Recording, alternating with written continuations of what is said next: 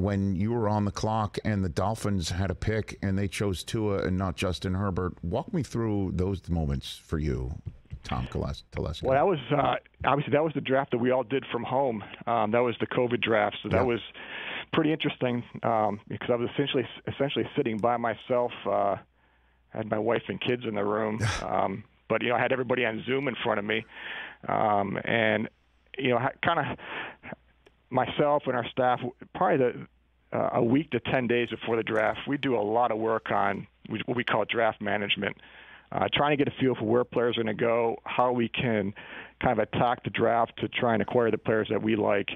Kind of had a feeling that pick was going to go off before us, but you never know until that name comes in. But that was such an interesting draft just because you're used to being in a draft room with your whole staff and being able to kind of talk some things out. But that one, I'm sitting in front of two screens, one with the draft on it and one with, Anthony Lynn was on there and Kevin Kelly, JoJo Wooden, our whole staff was on the other one in the Zoom and kind of waiting for it to come off. I know at that time we did not want to have to trade up. We certainly weren't going to trade back, and it kind of worked out the way we had hoped. Yeah, you'd think normally the biggest moment when your wife and kids are in the room for your life is when they're born, right? In a delivery room. But here was another very important moment in your life with your wife and kids in the room, in the delivery of Justin Herbert, I guess, Tom. It was a pretty interesting experience. It really was. I mean, I told people this going into it, I had a lot of reservations running a draft from my dining room. First, the whole logistics of it, if the internet goes down, and then, look, this is not a one-man show. Right. There's a whole group of people that are involved in this. And, we're going to be working through Zoom. And actually, our seventh-round pick, KJ Hill from Ohio State, as we were getting ready to select him, the Zoom actually went out because we were trying to get so many people on there, so we were getting ready for the college free agent process after the draft. So that went out.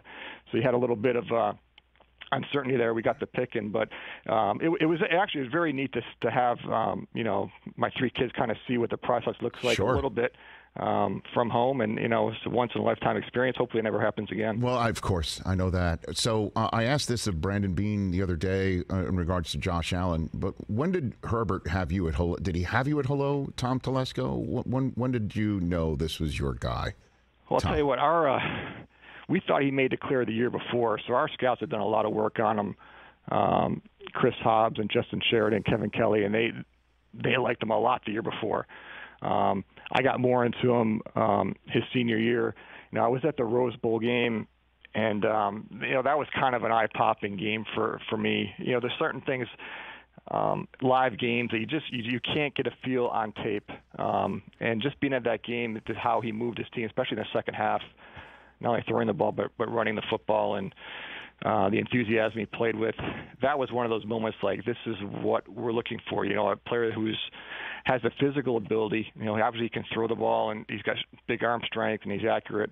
But he's big, he's strong, and he's really athletic. We wanted a quarterback that could really move outside the pocket, run when he had to, go pick up. On 3rd and 8, he can go pick up 10 yards if he has to, if everything's covered up. And had all the intangibles we're looking for in the position, which is just as important and more important than the physical skills.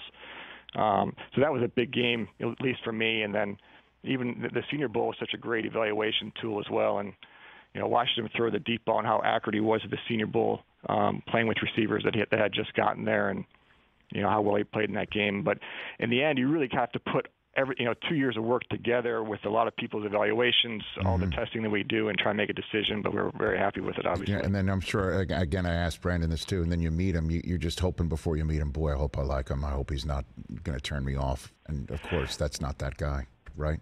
It's kind of true, especially in that leadership position where people have to follow you. Right. And, look, everyone's personalities are different. Everybody leads in different ways. And he leads in his way, which works. Yeah, sure does. He's awesome. He's one of our hardest working players. And when guys see, when you're leaders, when they're your hardest working players, when your young players come in, especially as rookies, and they see your top players work that hard, they just naturally get in line with that because, a player comes in and figures, I'm not as talented as Justin Herbert, and look how hard he works. I need to work just as hard as him, or probably harder to get to the level I need to get to. So that's a big part of being a quarterback. Catch the Rich Eisen Show every single day on the Roku channel, 12 to 3 Eastern, for free.